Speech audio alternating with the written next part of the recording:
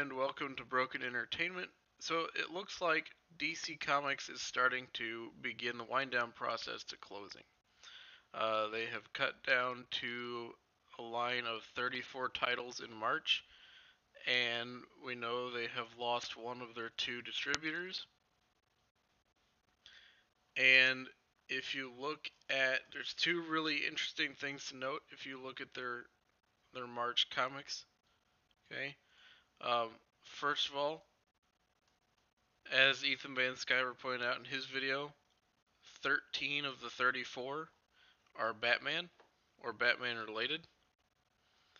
And then the other thing is, if you go through these here and actually look at what is new, there's not much. I think, in fact,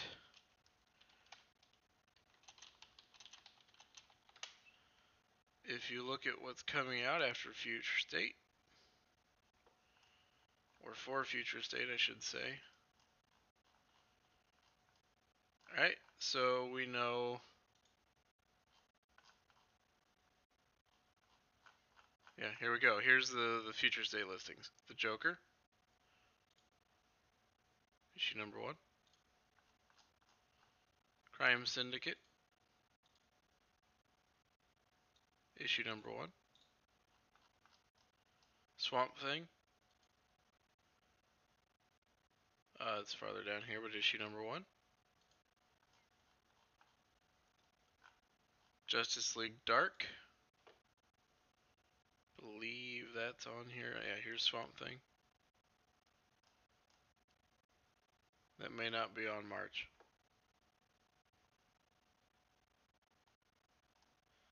No.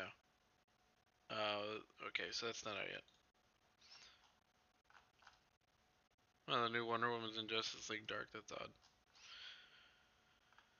odd. Wonder Woman, Teen Titan Academy. I don't think that's on here yet either.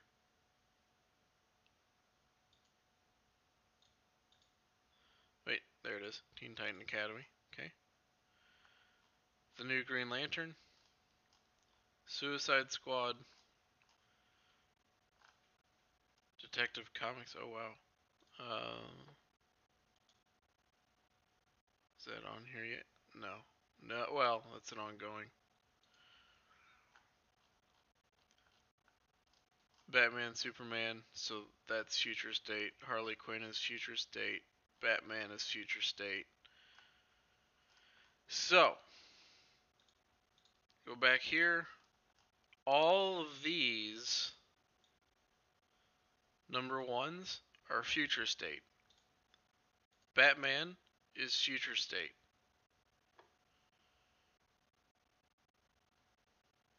Sensational Wonder Woman is Future State.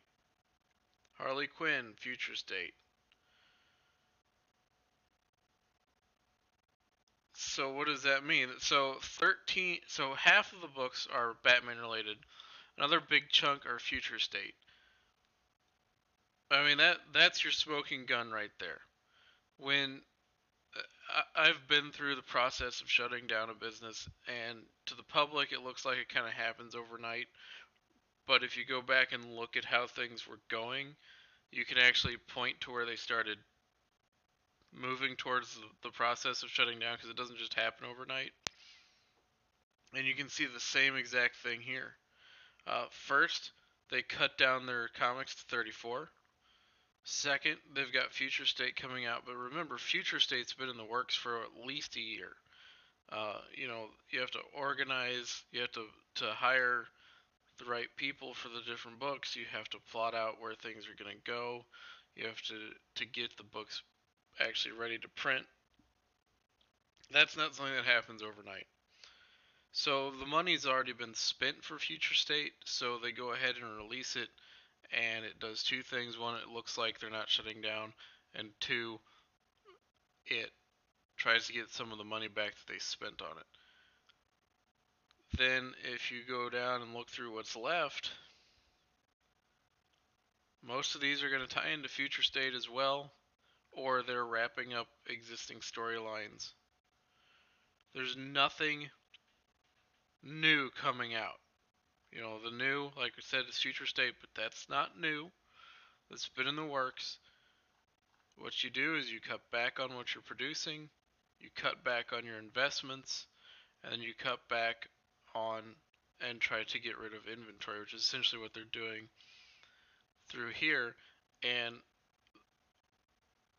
to make it look like they're not shutting down, because then if it looks like they're shutting down, people will be less inclined to buy their stuff. So you coast through on future state, you wrap up existing storylines, and as you do so, you gradually cut back as things finish that are selling. You cut it out. All of a sudden, it'll just disappear. It won't be announced. It'll just disappear. And then, at the end of the day, the process depends how much work on future state's been done. Could be looking at a year or two. I think Ethan Van Sciver's predicted the end of 2021. That sounds about right.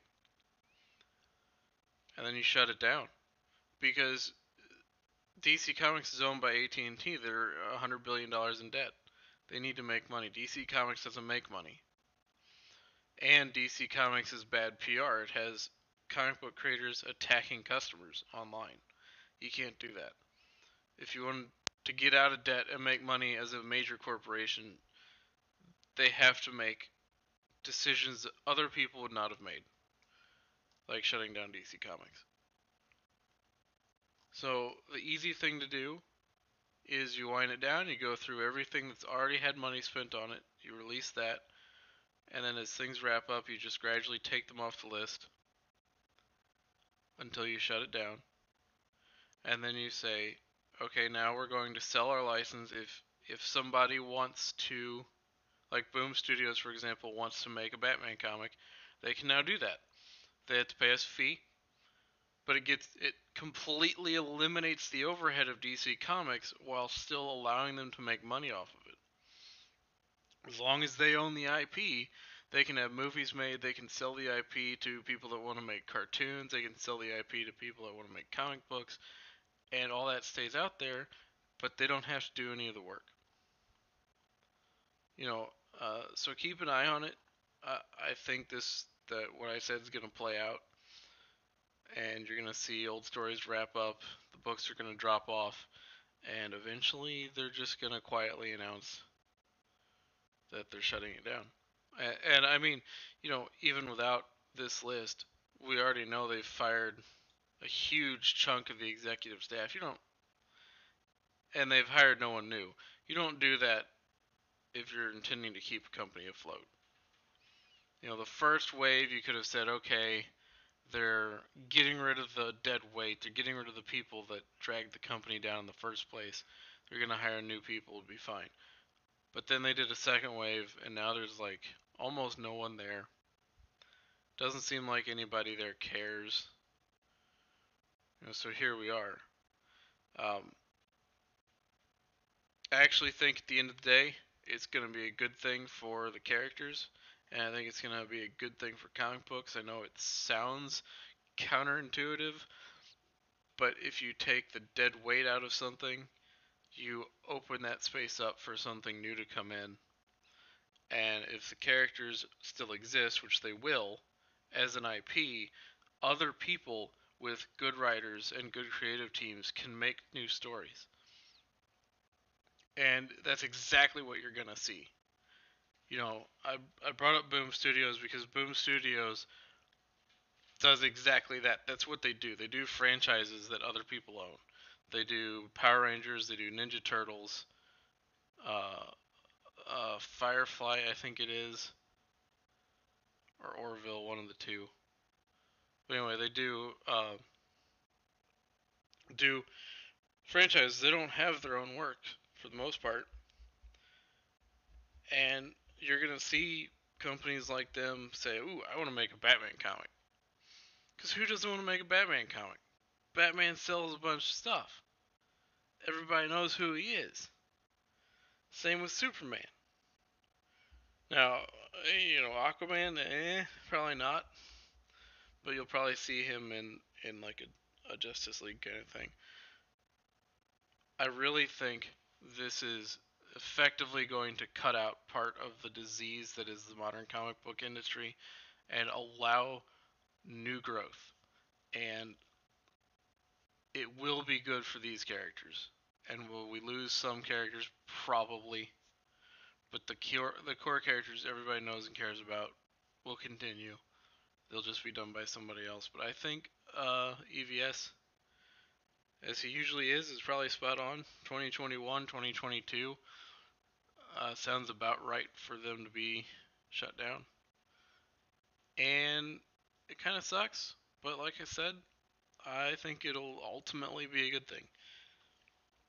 If you like the video, hit the like button, subscribe to the channel, and hit the bell for notifications, and I will see you next time.